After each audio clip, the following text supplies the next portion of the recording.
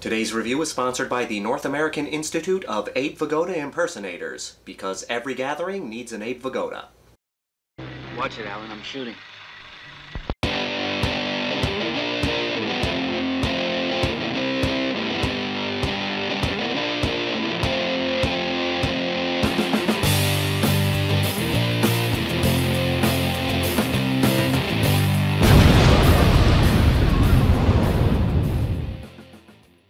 Robowar. On target. Receive. Fire. What do you get when you mix Predator, RoboCop, and Italian Exploitation together?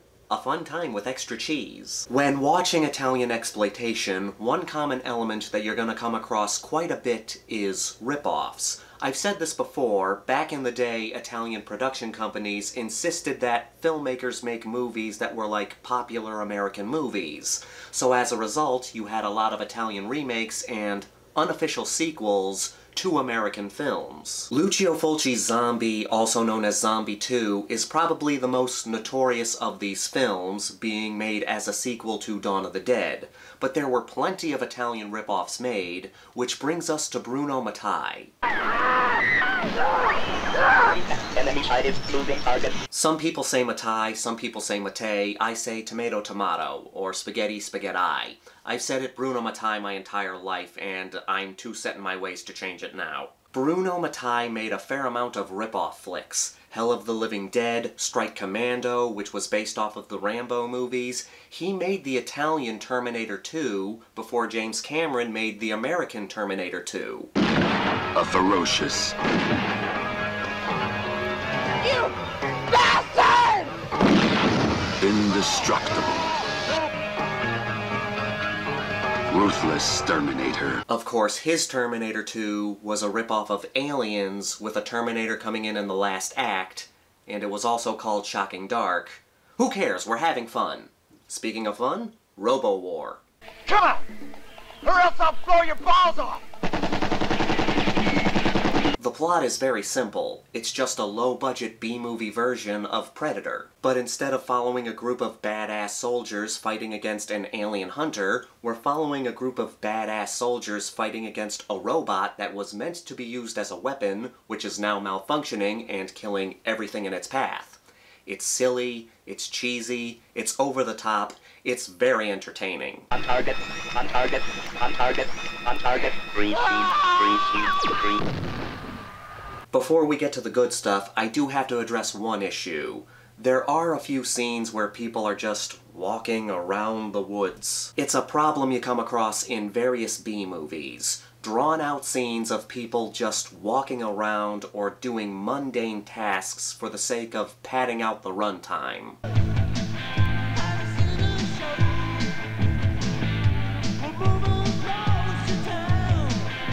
You do have some of that in Robowar, but not a lot of it. There's still plenty of fun to be had in this flick. I just wish there were less walking scenes for the sake of padding.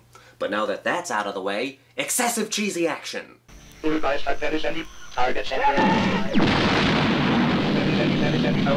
budget is low, but everything else is over the top. In here, the Dutch character is Murphy Black, and played by Rep Brown. He's always fun to watch. Every movie Rep Brown is in, he's having a good time and giving an enjoyable performance. And because he's having a good time, we're having a good time. Here's an example of what kind of flick you're getting into. Look at this moment from Predator. Yeah. Stick around. And here's a similar moment in Robowar. Don't move. He winks at the camera. That's where most of the entertainment comes from. How over-the-top things are, and how delightfully off everything is. We have this group of mercenaries who are supposed to be the best of the best, very skilled at what they do, but their way of handling every situation is shoot everything.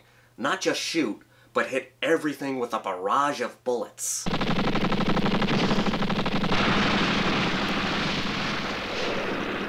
There's one scene where these guys see a sniper up in the trees. Mind you, this is supposed to be a stealth mission. Here's how they handle the sniper.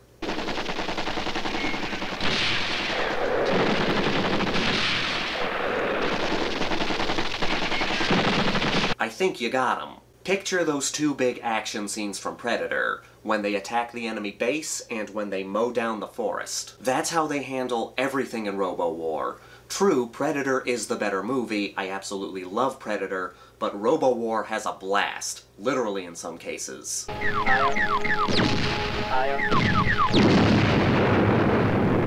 Then there's the Predator, I mean Robot. This is where the movie truly falls into the so bad it's good category.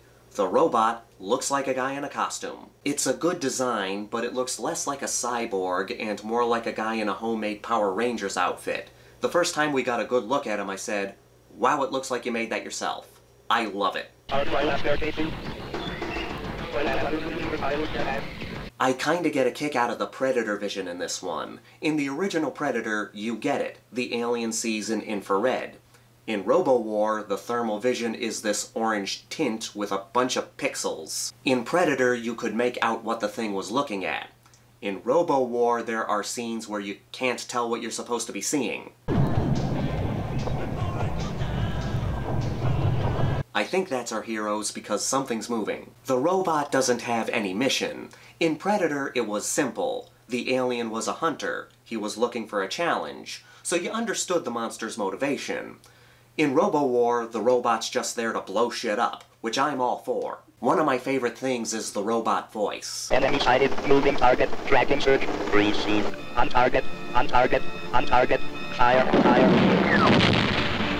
Enemy sighted, on target, proceed. I love how he talks in that silly robot voice before he blows shit up. It adds to the cheesiness. It's hard for Italian ripoffs like this to have their own identity. There are some Italian ripoffs that are able to stand on their own. Zombie is a perfect example of this. However, for movies like Robowar, it's hard for them to have their own identity because they're so ingrained in the movies that inspired them. That's the sole reason they exist.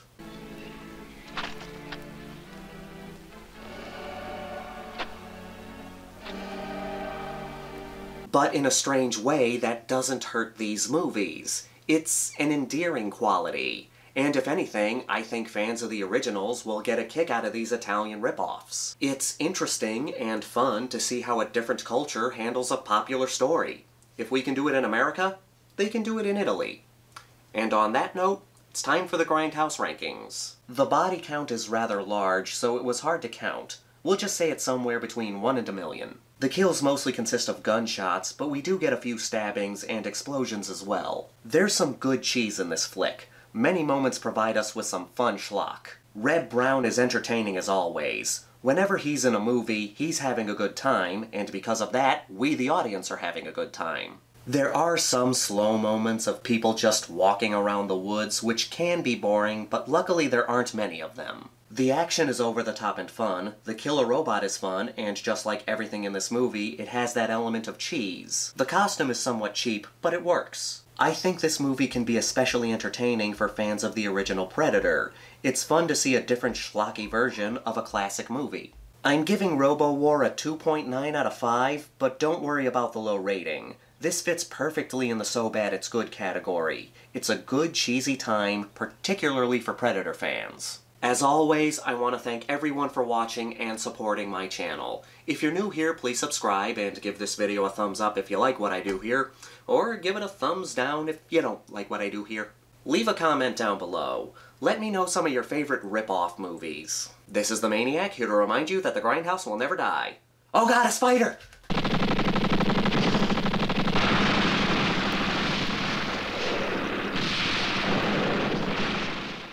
I think we got it.